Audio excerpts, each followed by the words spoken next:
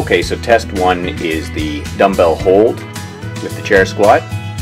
Most important thing is to note that you're sitting near the front of a chair with your knees over your feet and ankles. That's the angle you want of the knee.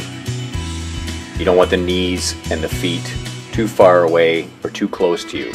So come up to the front half of a regular dining room chair, or you could use a bench, and have that knee over the foot. Now you'll notice I keep my back fairly flat.